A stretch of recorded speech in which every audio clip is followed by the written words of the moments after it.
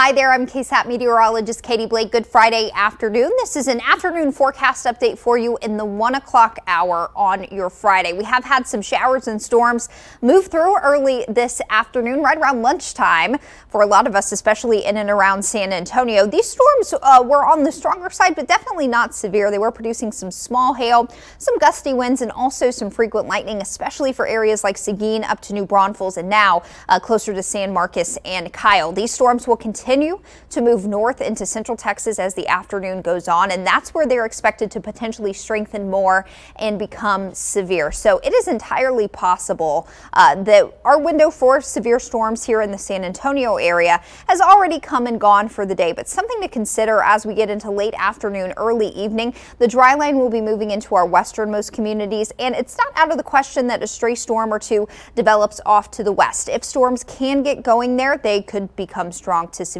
So that is something to consider. That's a little caveat in the forecast for the rest of the day. But if there's no development out to the west this evening, then like I said, it's entirely possible that San Antonio has already seen its window for storms really come and go for this Friday. As we get into the overnight hours, early Saturday, skies will continue to clear on out and we'll be left with a ton of sunshine, not only Saturday, but also again on Sunday. So the rest of your Friday, an isolated shower or storm will be possible through early afternoon. We'll watch the potential for a couple of storms off to the west.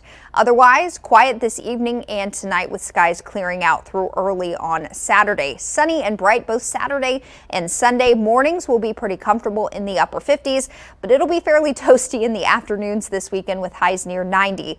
Each day, rain chances trying to make a comeback by Tuesday of next week. Have a good afternoon.